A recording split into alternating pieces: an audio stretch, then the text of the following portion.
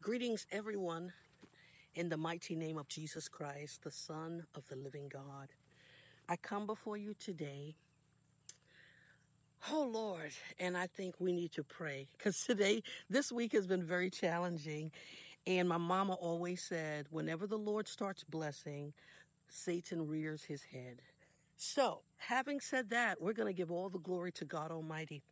And before we read this word today, I ask God that He gives us an opportunity to repent of our sins. And those of you that may not be saved, join in and please repent of your sins because Jesus Christ is soon to return. And those of you that are born again, we've said some things, we've did some things, and we thought some things that were unholy. So we have to go before the Lord and take advantage of repentance and ask Him to please forgive us. Again, if you're not saved, bow your head and let's humble ourselves before the Lord God Almighty. Almighty God, we come before you, asking you to please forgive us of our sins. And God, we thank you for this moment to even have a chance to say, please forgive us.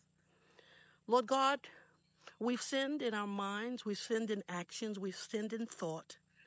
And God, we've done some things that were not pleasing to you. God, please forgive us of our sins. Cleanse us, God, and please fill us with your Holy Spirit. And baptize us, God, in the name of Jesus Christ, we pray. Amen. Hallelujah. We're going to go to the book of Psalms, chapter 46 and verse 7.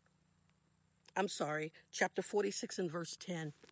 And the Bible says, "Be still and know that I am God. I will be exalted among the nations. I will be exalted in the earth." Holy, holy, holy God.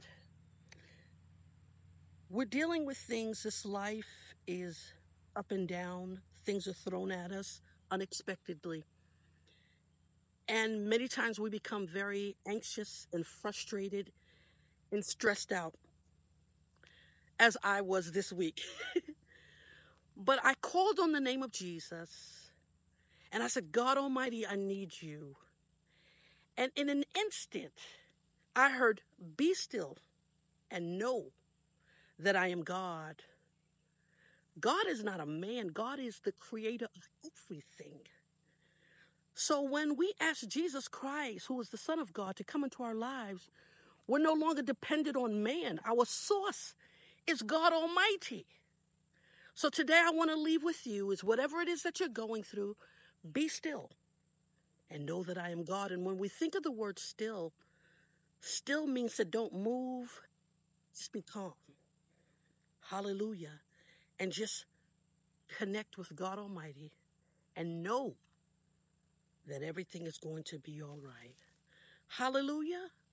Hallelujah. God bless you.